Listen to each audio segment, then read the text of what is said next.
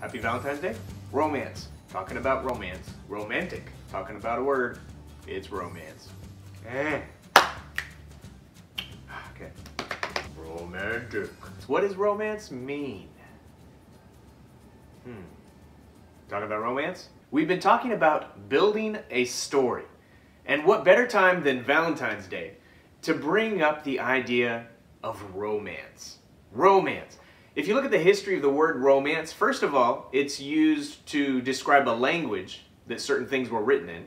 And then it's used to categorize a kind of story or writing, usually that involved adventure, a noble, passionate kind of love. It involved somebody going after something great, a greater purpose, a great supernatural cause. You know, that over time, we see stories like Don Quixote written, which are actually making fun of the romance ideas. Really what we see come into European and American, the Western culture, is a cynicism that picks away at the ideas that were held in high esteem in the Romance period. Those ideas of heroism, those ideas of nobility, of honor. Actually, the things that even now we're still looking around for. The things that draw many young men and women to gang environments.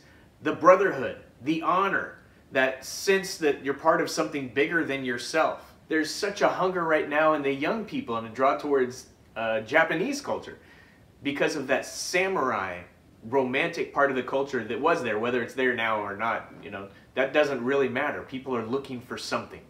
They're searching for this idea that's encapsulated in the word romance. There's something inside of us with a voice that constantly says, there's more than this. There's something bigger. There is a greater purpose and plan in motion.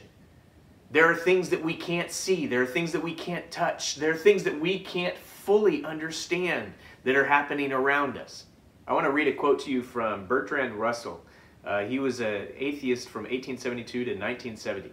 And listen to this. That man is the product of causes which had no provision of the end they were achieving. That his origin, his growth, his hopes and fears, his love and his beliefs are but the outcome of accidental collocations of atoms.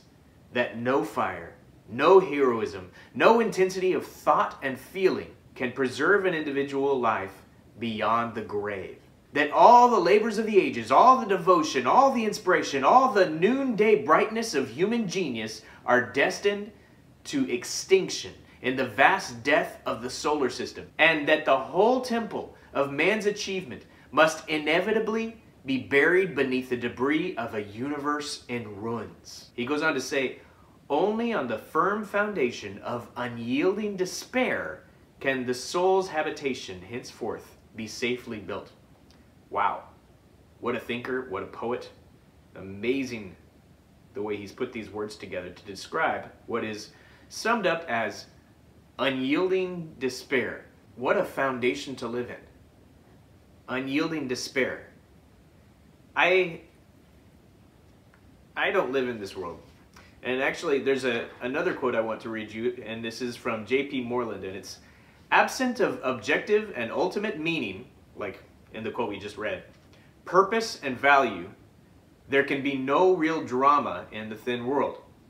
However, people are made in the image of God, whether or not they acknowledge it, and the hunger to be part of some dramatic purpose bigger than they are will not go away. Coming back to the idea of the romance within our story.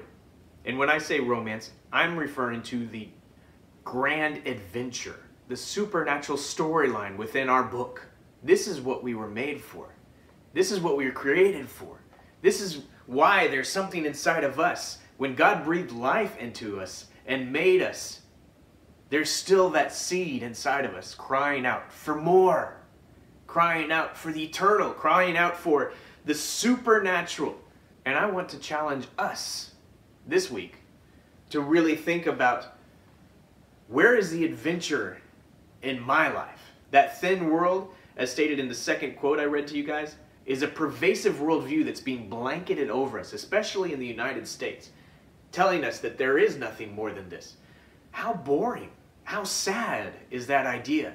How much greater is the longing within us? And will we rise up and respond to that longing and that drive inside of us saying, there is more. There is more than your daily routine of checking in and checking out. There is more than this job that you go to every day. There's more than waking up and eating your cereal, drinking your coffee, and then going back to bed in 12 hours. There is more. You were made for more. And it's already been written and is available to you if you only are willing to say yes to the adventure.